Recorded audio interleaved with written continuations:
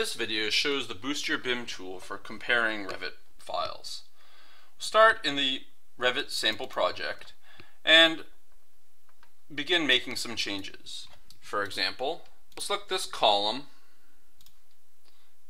and move it 3 feet down. Select some chairs,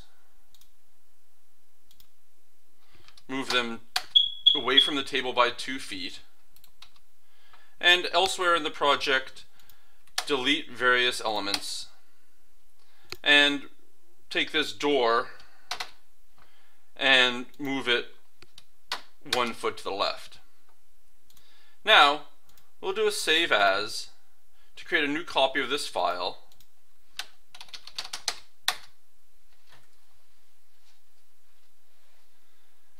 and then close the open file.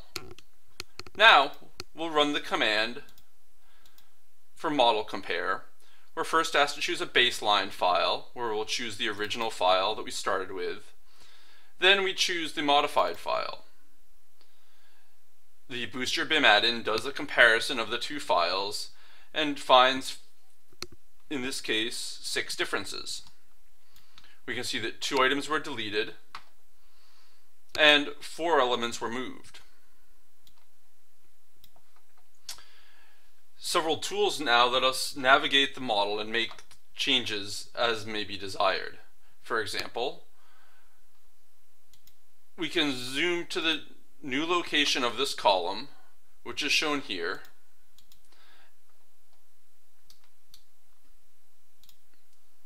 and when we make a selection in the grid, you can see a marker shown in the file where that column was originally placed.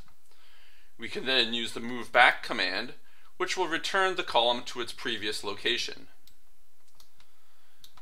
We can do the similar operation with these chairs, where we can make the selection, see the previous location of each chair, and either leave them in place or move them back to their previous location. For deleted items, we can zoom into the previous location where that item existed and see here that the red marker is showing us where the washing machine was previously placed. We can see the door,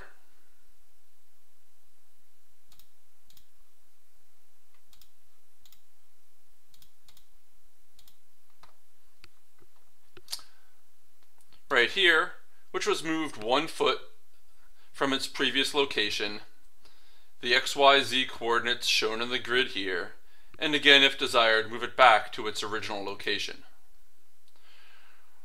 We are also able to export the full contents of this report to an Excel file for review outside of Revit.